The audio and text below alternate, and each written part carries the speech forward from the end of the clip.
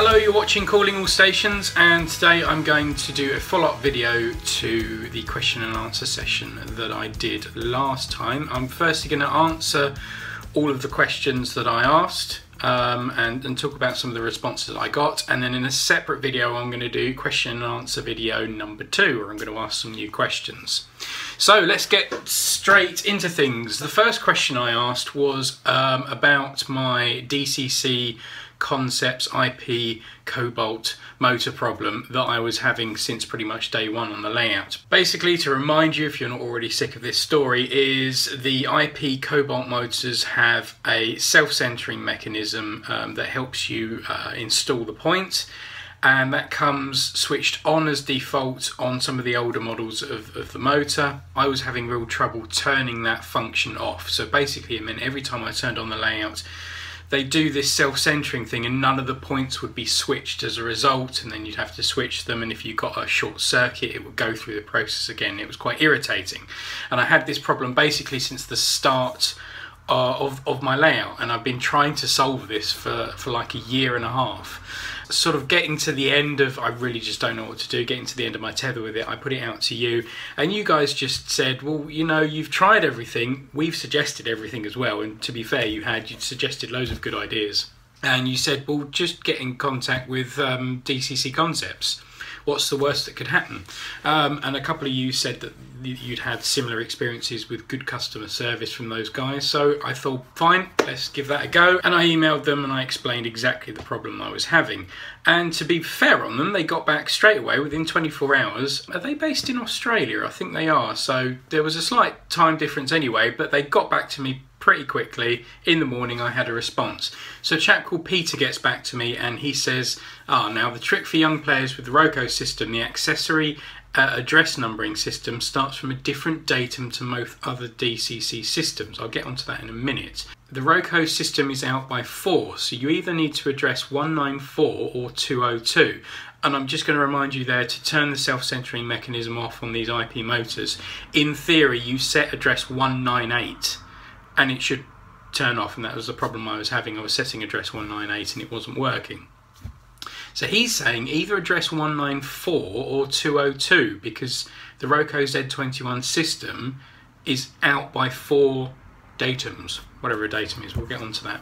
So I gave this a go and I tried programming address 194 and that didn't work, and then I tried 202 and that didn't work either, and I was like, oh, I really thought we were close. Then I realised that my Wi-Fi base station wasn't actually turned on, the phone was communicating with the Z21. So I tried again, 194, it still didn't work, and I was like, please 202 work, and it does. And I'm absolutely thrilled, and it's amazing now I can turn the layout on, it doesn't self-center. Probably put a little clip of that happening now. So it means when I turn the layout on, it doesn't reset every time. That was really annoying. So this was a bit of an interesting revelation, that the Roco Z21 is not addressing things as you'd expect them to. So I sent an email back basically to say thank you. I was really pleased with their service, so I just wanted to say thanks first of all, but I also had another couple of questions which I asked. So I said, I'm curious, what is a datum and why does the Roco system differ by 4? Does this mean in theory that if I took a Roco and used it on, say, the Hornby Elite, would the address also be out by 4? And also, why did the newer IP motor I bought, and don't forget, if you go back to the last video, you'll find out I bought an individual IP motor way after my initial bash, and it worked fine, and there was no self-centering. So I asked why that one worked and none of the other ones did. So this time, somebody called Jim Hamilton got back to me, so Peter's obviously managed up, fair play, and he said that the offset by 4 is a historical thing, and they have actually a detailed PDF on their website, which I'll put a link to in the description. There is a Z21 update that will also enable you to have a permanent fix for this, which is basically a tick box, so I will look into that as well. But from memory, the +4 offset does not occur on recent software versions for the Elites. Basically, what he's saying is if I took one of my Locos that was, say, address number 20, and I took it and used it on a Hornby Elite or one of the Bachmann systems, it would not function under address 20 on Hornby Elite. You'd have to control it using address 16, because don't forget it's actually thinking it's 4 points lower. So to program address 202, what's actually happening in real life is that's address 198, so it's 4 below in real life. So whatever I've got addressed here, take 4 off, and that's actually the real DCC address for everybody else concerned. And as far as he's aware, he says it doesn't happen on the ESU, ECOS or NCE controllers. Hope that means something for you. Doesn't mean much for me. So then he goes on to say the newer IP motors that they've released has slightly different software and has the self-centering turned off by default. So basically when I bought that new individual one, it was already off. And when I was programming, I was thinking that I was doing it correctly and that it had turned off and I'd done 198 and it was all fine. But in reality, it was already off anyway. So what I was doing was basically meaningless. So yeah, that's a really interesting thing, that the Roco Z21 is not addressing things the way that everybody else would expect them to address. So what it's doing is it's addressing things 4 higher than it should be. So as I said, if you've got a loco coming from the E-Link system, let's go the other way this time. If you bring a loco to my layout and you've programmed it on the E-Link system as address 16, it would not respond as address 16 on my layout. I'd have to control it as address 20. And that's really weird. And if you read into the document about why this happens, it was historically, this was so that Roco would be compatible for really old DCC chips and non-standard DCC systems, basically. So it would work with kind of legacy devices. So DCC, I think, came to the UK slightly after some of these European systems, and I don't think we had so much of a problem. But because Roco is a European, it's a German manufacturer, they obviously wanted to cater for really old DCC systems. Therefore, this is a historical thing that actually inside the box on the Z21, it's actually doing something slightly different.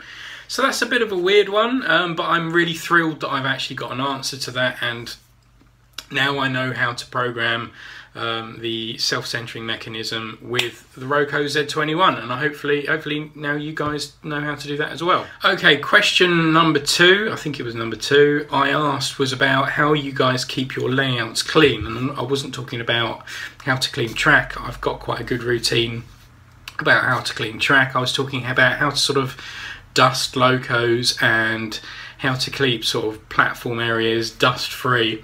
A couple of responses on this. Somebody said, why don't you put a sort of a dust sheet over the layout when you're not using it? And I had thought about that in the past and getting sort of a pattern that looked kind of quite sort of underground moquette sort of style, and then I just sort of bring it over the layout when I wasn't using it. But I do like to look at the layout when I'm not using it, and it's just a nice thing to sort of walk past and have a glance at and see the locos out.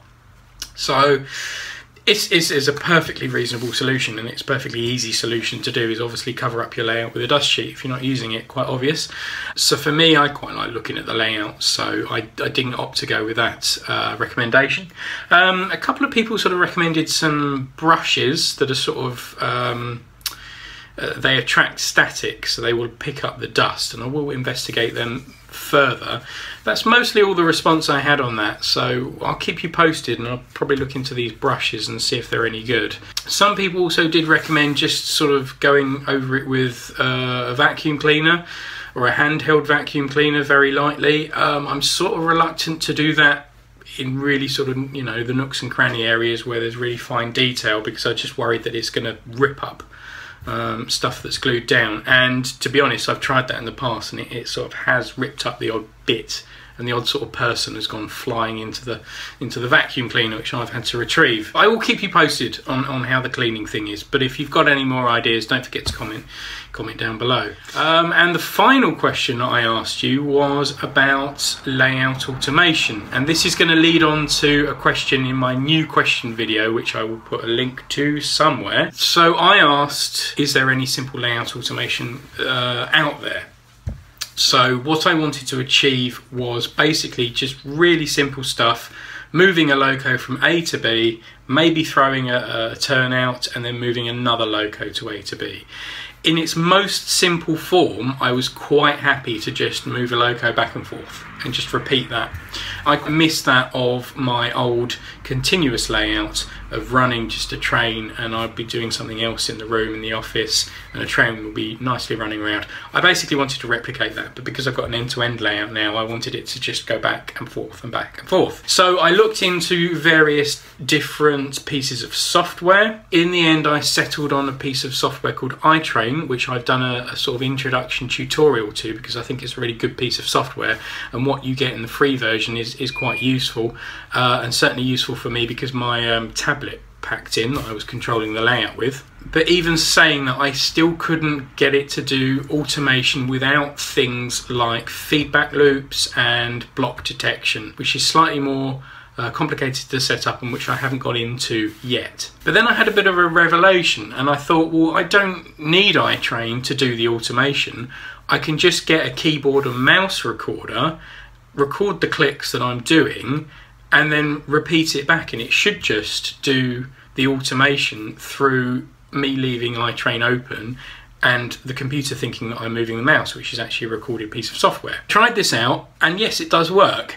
However, with the slight caveat of it's quite a crude way of doing basic automation. Yes, it works, but it relies on there being no faults with the track, no faults with the loco. If it accidentally sort of slips or loses power, even for a brief second, the computer doesn't know anything about that, and it will keep running the software regardless, and it will keep repeating the same processes that I've recorded with a mouse or keyboard recorder over time. And if you run the program 2 or 3 or 5 times over and over, the loco starts to end its program in a different place where it started, and as a result the trains then start to fall in the wrong place, and you could end up bumping into buffers or going over the wrong turnout. But I did have a play with this one evening, and I have a video of it, sort of me not doing anything and it all sort of running itself.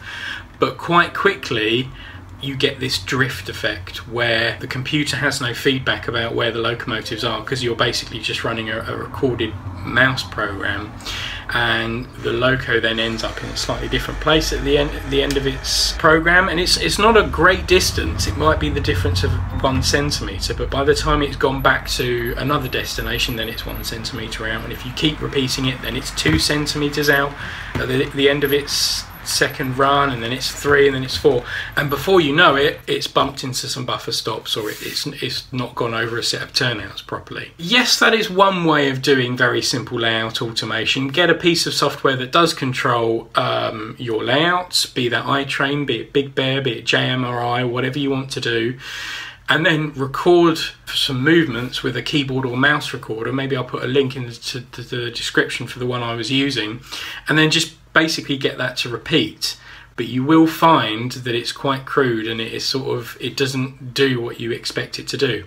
So say the train stalls and then you give it a nudge, the program thinks that it's continued to run, so it will not end up in the correct location. So what I was trying to achieve, although simple, is probably slightly unobtainable without some additional hardware. Anyway, that brings me to the end of the answers for video 1, for the question and answer video 1.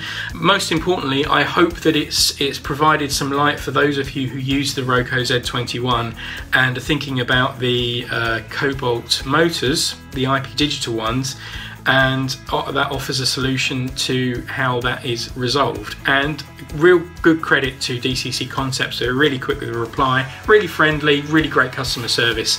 If all companies were like that, I think the world would be a better place, wouldn't it? Hopefully that has provided a solution for you. It did for me, and I'm absolutely thrilled that that's working. Keep thinking about the cleaning thing. I will get back to you on that, and stay tuned for what I'm going to do with automation. I will be asking a question about that soon. So you've been recording all stations. Give us a subscribe, a like, a retweet on Twitter, and I will see you soon.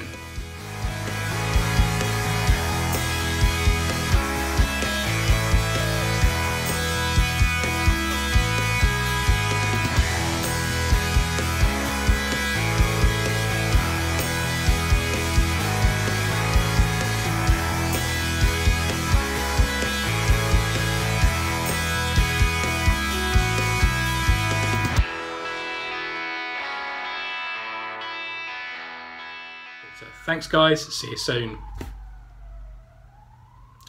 Police sirens outside, there's just all going on.